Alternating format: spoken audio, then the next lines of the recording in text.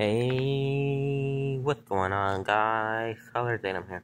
Welcome back to a new Oklahoma post-game video.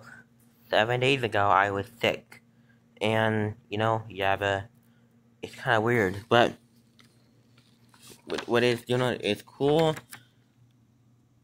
We scored over 25 points, so that right there, I think that gives that a 10 out of no, I really say 9 out of 10 that we were able to score at least but let's do 3 offensive touchdowns. Even we scored 4, I believe, with that, and we scored just that, and we just played clean. Second, throughout the game, we've been playing clean.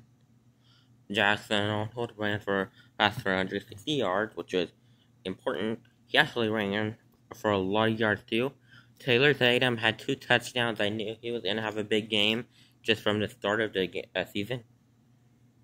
Offensive line, it's an improvement. I could say that it's at least a 6 out of 10. It's improving. If we can continue improving, we're really good. But Danny Stutzman, and we have 2 other players that I can't even choose.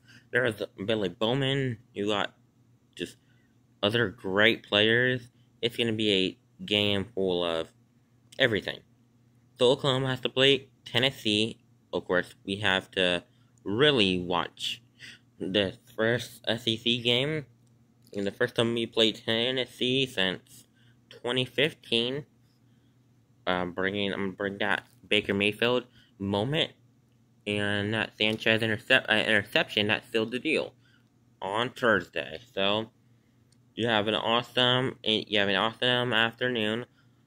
My Tampa Bay video will be out right after the game's done. So you have a great game. You might want to watch that game if you want to. But yeah, have a great day. Bye.